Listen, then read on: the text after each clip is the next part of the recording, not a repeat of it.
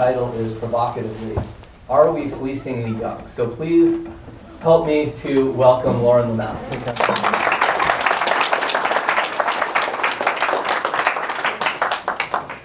Thank you. It is really terrific to be here, but you don't really have to welcome me. I was astounded when I flew in Saturday to see all the people coming into Raleigh-Durham Airport and even standing in lines at, I think, in Chapel Hill, I guess, to greet me. Gee, those people in Chapel Hill looked so happy when I saw them the next day. So I'm really delighted to be here. There are so many people that I know and respect at this institution. I don't know many of you, but if you're PPE students, I certainly have a great deal of respect for you. Don't tell my colleagues at Virginia, but PPE is really a lot better than doing PPL. Today, I would like to talk with you about something which, if I do it real successfully, you might not be happy. You might not be happy with me and the other old people here. Because what I'm going to be talking about is how the old, not in their individual capacity, but in terms of how we as a society operate, various institutions, create transfers, create burdens on some to benefit others. And surprise, surprise, the burdens I'm going to be talking about are the ones that younger people carry. That will include Social Security, because that's kind of an obvious thing. If you work in a regular job, and I hope you never have to. Much better to do what you're doing here and now than to actually get employed. But I'll talk about that too. But if you do, you know that they remove from your paycheck some amount, which they don't even call it Social Security. They have more obscure initials, but basically, there's an idea that that's for your retirement. But that's not true. It's for my retirement, because the money that comes in from that doesn't get stored away in a box or even purchasing securities.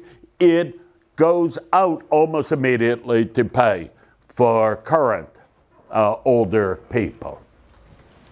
They don't even have to be retired ones.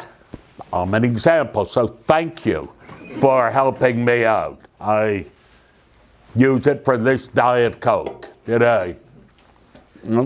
But this is just one kind of transfer, but of course, that is not something new to this generation. When I was your age, I had to pay in, and that money went to the yet older one. And so what's the problem with this? Well, we'll talk about it in a little while. But I want to mention other things that may not be quite as obvious. When you purchase something, goods or services, one way to get that thing is to employ current resources. To do so, you pull cash out of your pocket. Or if you're the state, you tax people to provide this. But there's another way to secure these goods, and that's to borrow to get them, to incur debts, people throw things at me all the time, but et tu anomaly? Part of the show. No. Talk about being all wet. All right, I completely lost my my thread. Borrow, yeah, do borrow. As a country, we pay for a whole lot of things through borrowing, some of them long-standing capital goods, all right, but others, and one I want you to think about is commitments for pensions to workers who have put in X number of years and then leave the job and who then receive money the rest of their lives. This is a case in which a certain amount is being expended each year on people who during that year are providing no services, right, and maybe haven't for a decade or two, and yet the expenditure is part of their contract. Now, so what? You borrow, you pay back. But note in this case, that you, younger taxpayers, will be forking over for services that didn't occur perhaps during your lifetime, but you're still on the hook for them. I want to talk a little bit more about how this works and the kind of debt involved. As it happens, when I was flying in here, I was reading, I think, an issue of The Economist from 2 weeks ago, talking about the pension crisis in Brazil. And the good news is that we are better off in this regard here than in Brazil. The less good news is if you're from Illinois, you're not a lot better off. You're really in a lot of trouble. Anybody from Illinois, you did a great thing coming to North Carolina. However, North Carolina is not in great shape either. And we can talk about this, but basically expenditures on things like firefighters, teachers, God help us, even university professors can impose bills on others many, many years later. Let me mention one other thing that might seem less distant to you. In the United States, we now have a much lower unemployment rate than when I started to think about these issues, but it's still the case that for young workers, their rate of unemployment is approximately double what it is for the workforce in general. I don't know how much impact that figure has on you because, frankly, if you're a Duke or UNC grad, I would say your prospects are going to be pretty good. But, of course, not everybody is so fortunate. And therefore, there's a kind of worrying unemployment rate for young people in the U.S. taking longer to get into the regular workforce.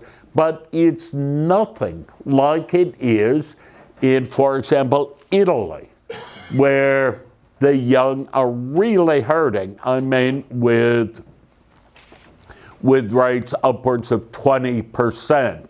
But that's not nearly as bad as in Spain or, of course, Greece. As a general rule, if something's bad anywhere, it's twice as bad in Greece. Why is it that labor markets are such that young people do less well in them than older ones? There are all these different policy things to talk about. I'm not going to try to make you sit through my analysis of all of these. I mention these now. I understand we'll have a time where we could talk back and forth together. People may or may not throw soda cans at me. I don't care. But I'll be glad to talk about whichever of these you would like to. Let me just add, though, if this isn't bad enough, I'm now inclined to think that on top of all these specific burdens on the young, in general, policy formulation, activities taken by our government and others has a built-in systemic bias in favor of the old vis-a-vis the young. Give you just one very quick example that you would think has nothing to do with this kind of transfer. Think of Obamacare, which, despite the wishes, perhaps, of people who moved into Washington recently, still obtains. And it's terrific in some ways, less terrific in others. We could debate about that the rest of the afternoon. But one thing that is not debatable here is that Obamacare, through the individual mandate and requirements for pricing, effects large transfers from the young, that is actuarially, presumptively healthier, less demand on the system, to transfer it to the old. Why? Well, let me put these out there as questions for you, but I'm not a policy wonk, I'm a philosopher, and it's time I bring in some philosophy. And you should all have this handout. You don't really need it. The reason I prepare handouts, and I think it's a public service, is to prevent me from using PowerPoint. PowerPoint, I think, has done more damage to speaking than anything in my lifetime. I think the inventors of PowerPoint and elevator music are maybe the worst human beings of the past. Well, all right, Kim Jong-un, but it's pretty close there. Anyhow, if there are any North Koreans here that I insulted you, I apologize. But on the handout, you'll see I note 3 principles of justice, and I'm not going to try to work these all out now. I'm sure if you've been in the PPE class, you've talked about these in some ways. If you haven't, then probably you wouldn't be here if you didn't have some interest or background in this. But one principle is reciprocity, where simplest case, simple trade. I trade my Diet Coke for this empty can. No, I wouldn't do that. An apple for an orange. Each partner to it believes to be making himself better off by doing so. It's win-win. Activities that involve genuine reciprocity, mutual advantage, these don't necessarily satisfy the justice bar, but that's good presumptive indicator that what's going on is kosher. And this can take different forms. The simple kind I mentioned, but there could also be a case where A does something good for B, who does something good for C, who does something good for A. Or in the kind of case that interests me here, that of generational stuff. You know, your parents have invested a lot in you. You know, you weren't much economic value to them when they took you home from the hospital. They had to buy you clothes, feed you, put up with who knows what. But when they tell you, well, you owe them for that, what you should do is remind them that their parents had to put in a similar amount for them. And if they play their cards right, you might do so for any kids you have and such. So each generation is the beneficiary of certain kinds of care and consideration, which it then provides for the next one along. Nobody without. So all of these are kinds of reciprocity we can point to. Failures of reciprocity demand attention. There is a question of whether some party is being exploited. Let me mention a second thing I put on there, perhaps less familiar to you.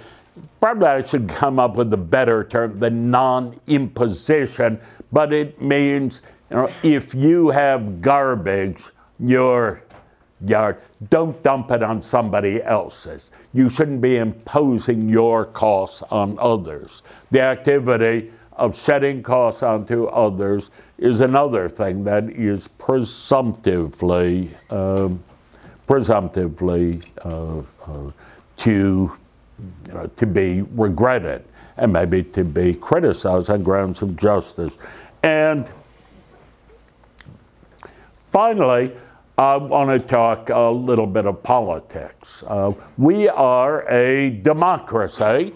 I know that there are some people who, after November, have questioned that, and people who've never in their lives paid any attention to the Electoral College are now damning it for various things. But we are a democracy. We have a kind of commitment to the idea of individuals making their own private determination, but sometimes we have to do things as a society, and when we do, rather than doing so at the will of one authority or some ruling clique, rather we ought to take determinations through democratic means of letting the majority direct the activities of the state. And at this point, I can't help, well, I can't help, but I take the opportunity, bring in words from my boss, Thomas Jefferson, founder of the University of Virginia, and still eerily present among us in so many ways. One of his more problematic sayings, that little quote here in the note to his good friend James Madison, saying that all laws, all constitutions ought to have a sunset clause in them after 19 years. Why 19 years? Well, it's a prime number, but I'm not sure that's it. Why would it be 19 years? May I ask your students? It's a generation. Back then, no, I won't say it, but probably if you're 19, that doesn't mean you need to get busy with the new generation now. But the idea is that the dead hand of the past should not be ruling contemporary individuals.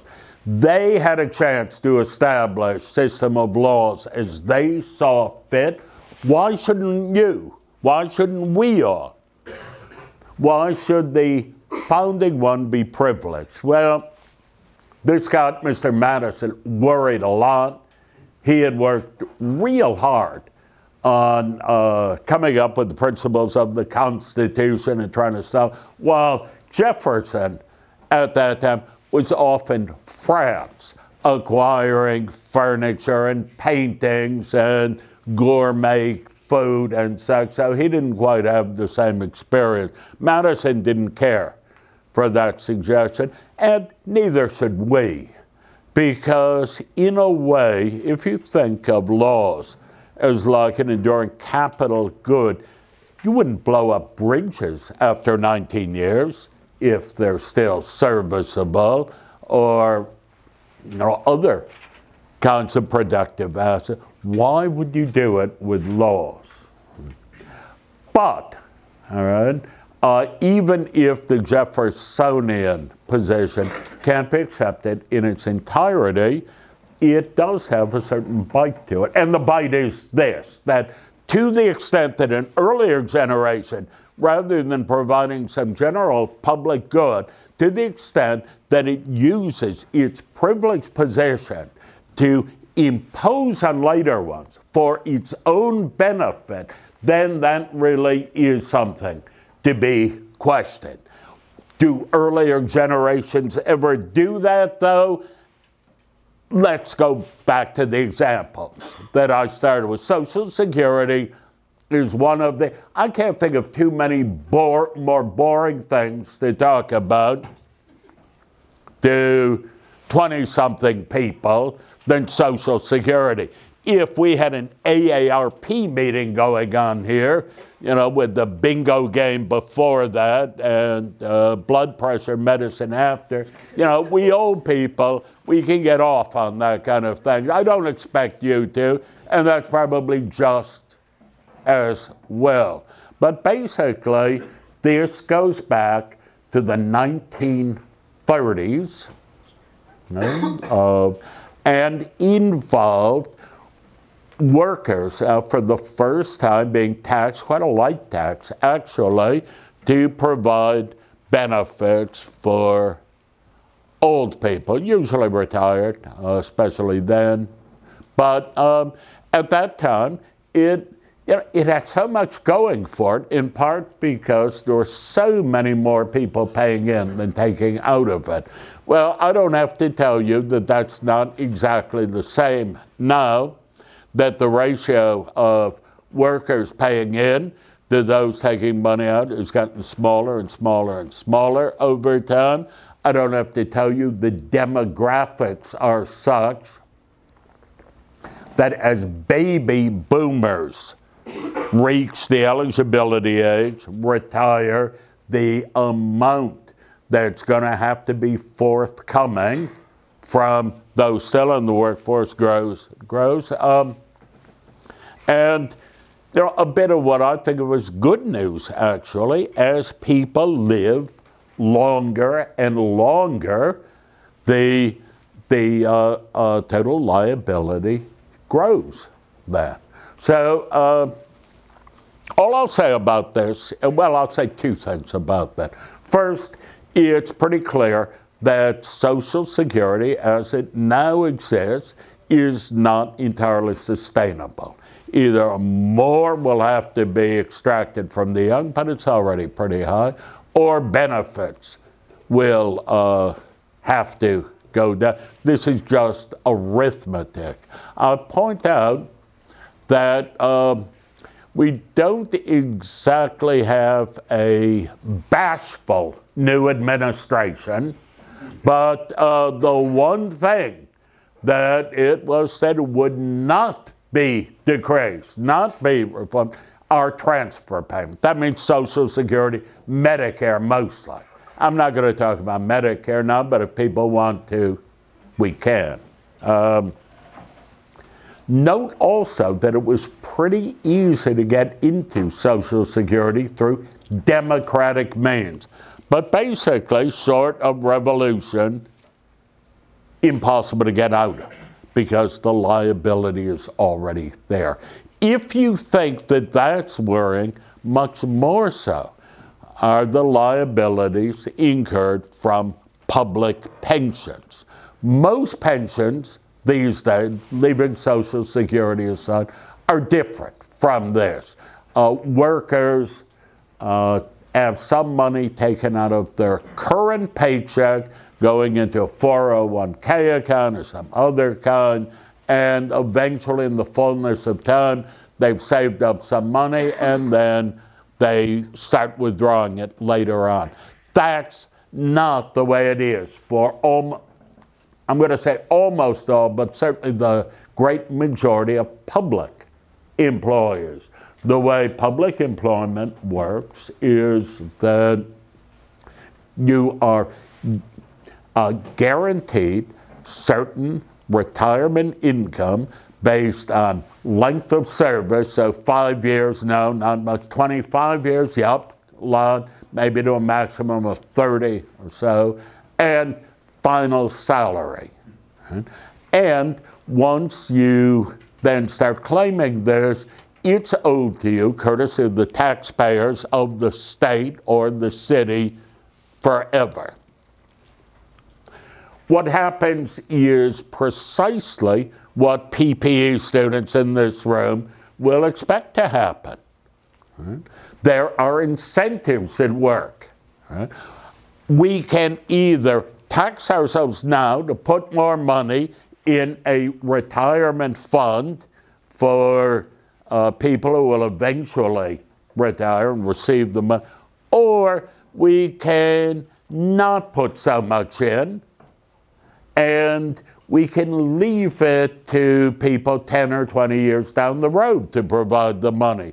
Which would you do if it were coming out of your pocket or the person who lives where you're living now 20 years from now? Well, you're very good people, so maybe you're an exception in this regard. But in most jurisdictions, pension funds are scandalously underfunded. And this is something you shouldn't worry about. You have a spring break to look forward to. Worry about that instead. Right? But, you know, it's going to happen. It is happening.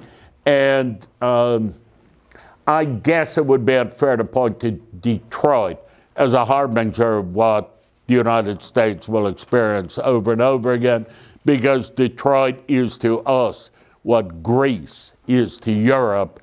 But there are other places that are in almost as bad shape. And once you get into that, there's no easy way out of it. Let me just mention something that I think is a more direct concern to you, and that's work. And again, I'm going to be very brief on this, and I want to leave as much time as possible to talk with you about whatever interests you. But younger people have a harder time getting jobs. The unemployment rate for youth is, as I say, roughly double that of the overall workforce. Why? Well, here's one reason. You know, if you're a new worker, presumably you're not as good at a certain kind of job as somebody with more experience at it, right? And also, you're not as reliable as somebody who has, say, put in 5 years at work without burning anything down or, you know, throwing Coke cans around or anything in the process. So, you know, you're not worth as much to an employer as this older person. That makes sense, doesn't it?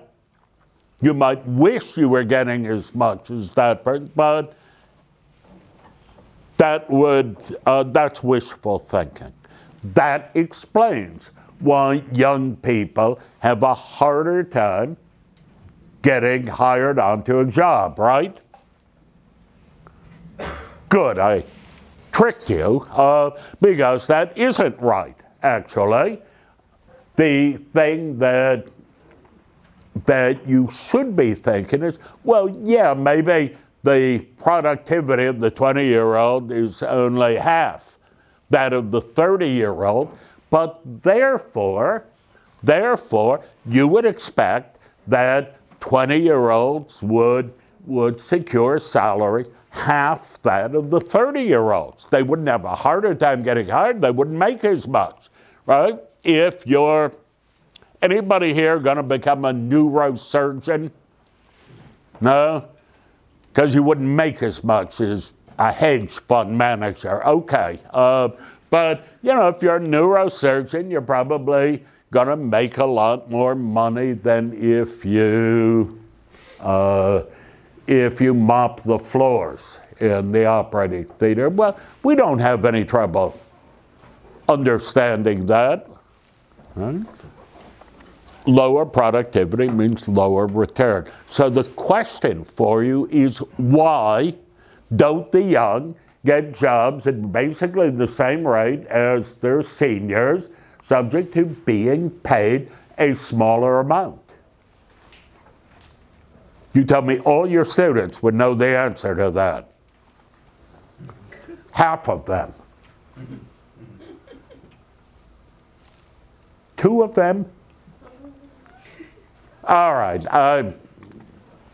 You're being very polite. I bet you do know.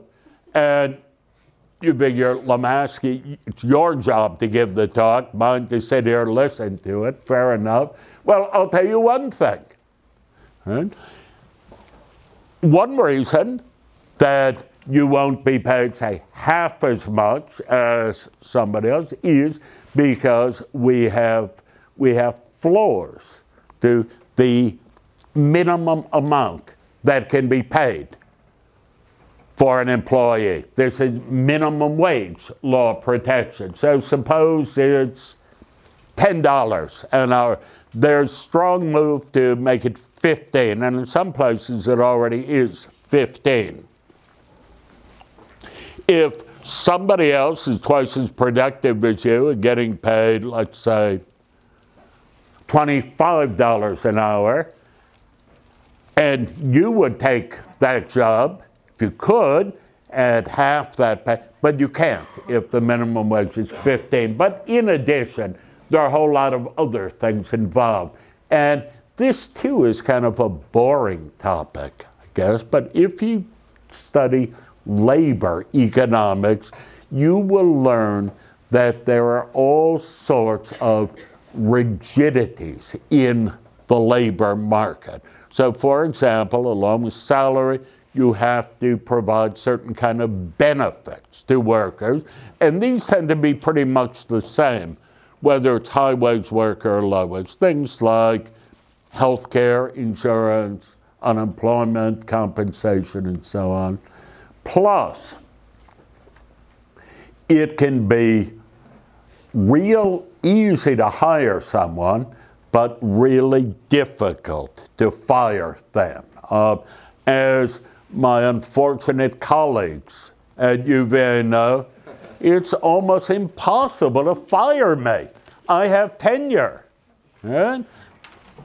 And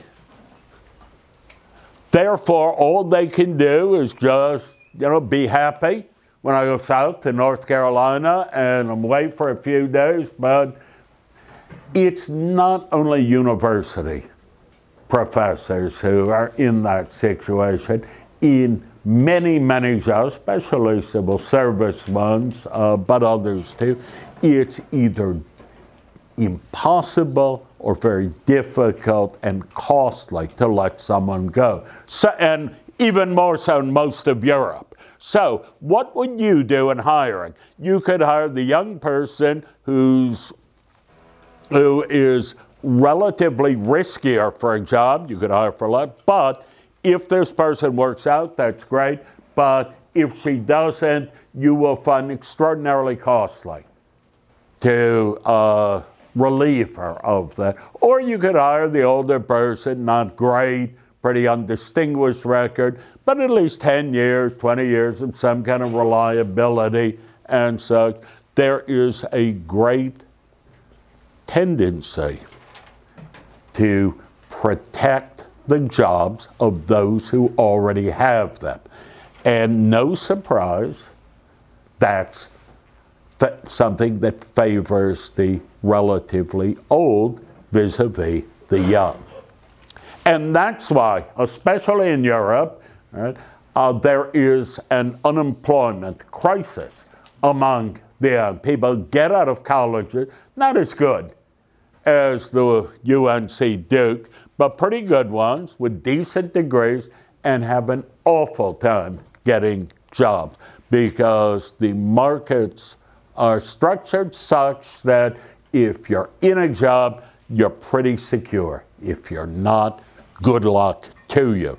A lot of them used to think of this as a real good reason to move to more dynamic places. Where would you move to if you're in Spain, say?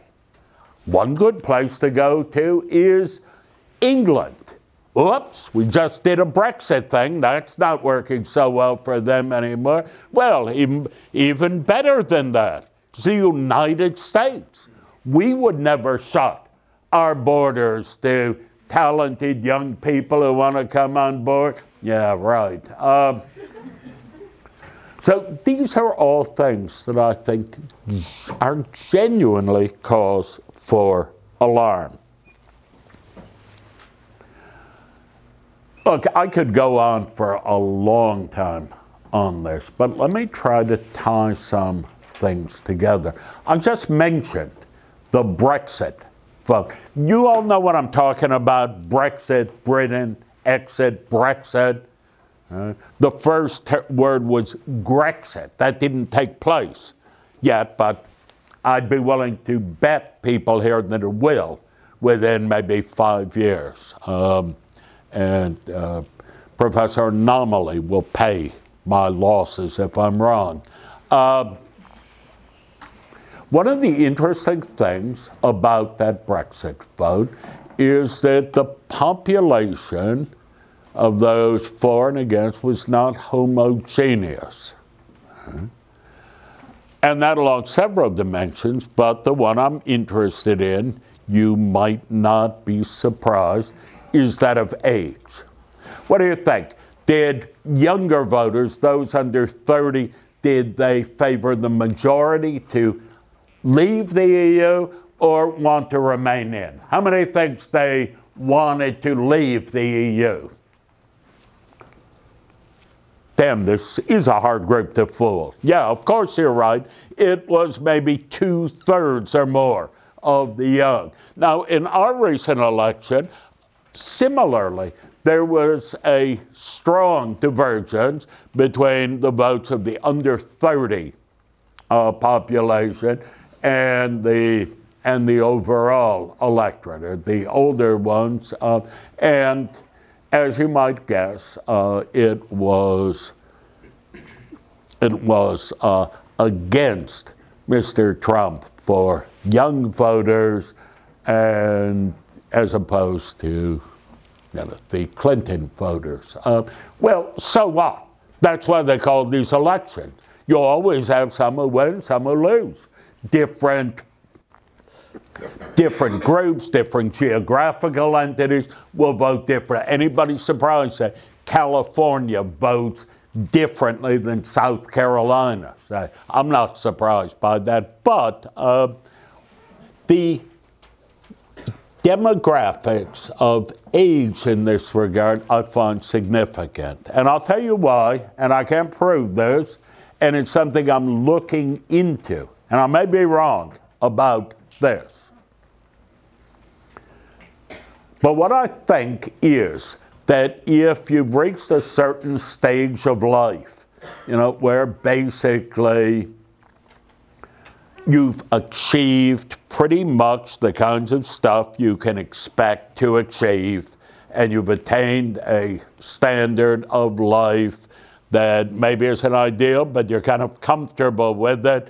The older you are, the more risk-averse you will be to losing that. Things that shake things up, either in the economy or just who might move into your neighborhood next year. All these things, you're going to be more conservative about it. You'll want to put that aside if you can, through private means, I guess. But if you have an opportunity through democratic procedures to do so, well, maybe that too. On the other hand, if you're young, you're going to be more likely to be willing to risk certain things, to accept a certain period of upset, change, and so on, because change might not be immediately to your benefit, but a stagnant society won't be. You don't want to become Japan. So, even though Japan is not a terrible place. Are you from Japan? I should have stuck with North Korea in my prepared remarks, but, right? But, stagnation at that kind of level, it's not the worst thing. But if you're younger, in general, you are going to be less risk averse. You will rationally trade certain current upset and risk for the sake of prospects of greater future growth. You should do that with your investments. You should do it with your life in general. But what happens in democracy, though, is that, well, frankly, you guys don't do a good job of organizing to get out at the polls to vote in high numbers. And one reason you don't is because you have a life, right? There are things that are more interesting to do. Doing your PPE ratings are more interesting. And if that's true, what isn't? So, whereas if you're old, there's only so much bingo that you can manage in the course of a week. Going off to vote, that's kind of entertaining activity. So old people do that, and they tell themselves they're fulfilling their civic duty. Maybe they are, although one of my distinguished colleagues in this room, Professor Brennan, has co-authored a paper proving decisively that there is no duty to vote. But you can ask him about that if you want. But others who don't vote, your cohort votes a lot more than the under 18 one, even though they're affected even more than you by stuff that leads to stagnation. They have no electoral say in it. And, of course, the unborn aren't represented at all in this or in taking on pension debts and so on. So what I'm suggesting, and I hate to be so pessimistic on a beautiful day and with everything so pleasant here and such great hospitality from people, is that this is a serious situation. It's kind of built into liberal democracy as it is today. The building up of debt, other obligations, which are pushed forward so we don't have to deal with them now. This isn't just something that goes on in Illinois or North Carolina or even the United States, but almost everywhere in the relatively rich OECD realm. It's easy to enact so-called protections for people, where in what's going on isn't lowering risk overall, but rather reducing it for some at the expense of others. And most of the policies I've talked about are doing that. Frankly, I don't see any easy way out of this.